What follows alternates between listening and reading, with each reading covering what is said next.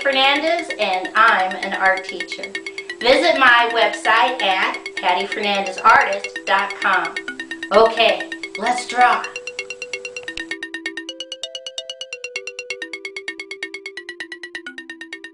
Today's project is how to draw a campfire. I'm going to come right here in the center and I'm going to put a dot. And from that dot going towards the left, I'm going to draw a straight line out, straight line down, straight line up, and I'm going to leave it floating. I'm not going to close it off.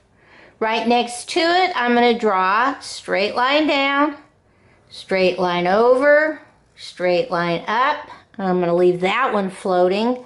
And then I come over on the right and I'm going to draw a straight line out, straight line down, straight line up, and leave that floating also.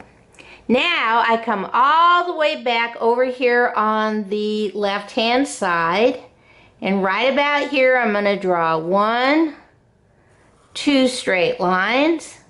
Come over to the next state, 1, 2 straight lines, 1, 2 straight lines, 1, 2 straight lines. We're working our way around.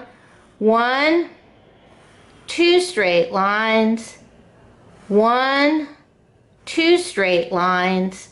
And I'm going to put 1, 2 straight lines up here on the right, and I think I'm going to add, no, let's just leave that alone on the left. Now I go back to my sets of 2 straight lines, and at the end I draw an oval. Come down to the next one, draw an oval. Come to the next set, draw an oval. Next set, draw an oval. Next set, draw an oval. Come to the next set, draw another oval. And now this last one, let's draw another oval. Come back to the left, straight lines inside, put a dot, and draw a spiral. Straight lines, put a dot, draw a spiral. Straight lines, put a dot, draw a spiral. Straight lines, put a dot, draw a spiral. Straight lines, put a dot, draw a spiral. Straight lines, put a dot, draw a spiral. Straight lines, put a dot, draw a spiral. Now everybody is going to have a different amount of straight lines and spirals. Now looking right here, I can see how I can fill this part in. So I'm going to add a oval, put a dot, spiral, and add some straight lines. Jump over, put an oval, put a dot, add my spiral, some little straight lines. Jump over, draw an oval, put a dot, draw a spiral, add my straight lines. Jump over, add an oval, put a dot, draw a spiral, some straight lines. Jump over, put an oval, put a dot, draw some straight lines. And right here, see, I missed this space.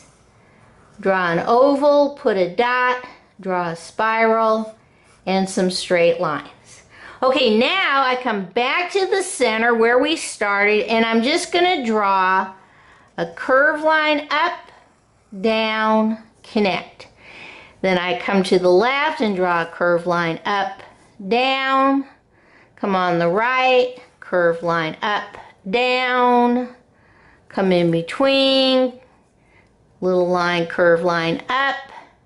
They don't have to be regular because that's, you know, fire's not. Little curved line down, fill in, maybe one little one over here. You're going to have to take a look. And then, you know how the flames kind of fire up. We'll just put a couple little curved lines up like it's flaming. Okay, I think that's it. We'll know better when we color it in. Okay, let's see how we are going to color this in. Okay, to color this in, I did a lot of double coloring.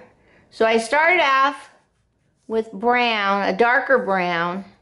And I just put straight lines, and I come down to my bottom part, and I just do some straight lines of color just to fill in all the way across. Now, if you don't have another brown, don't forget your spirals. If you don't have another brown, you can use the same brown, only color lighter over it, which is what I'm going to do, but I'm going to use a different color brown that I had in my crayon box.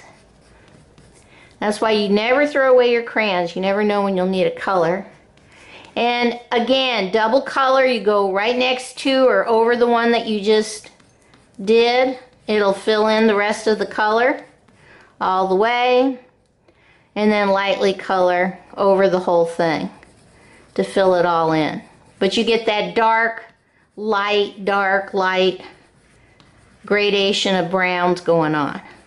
So this is the first section. You're going to do that.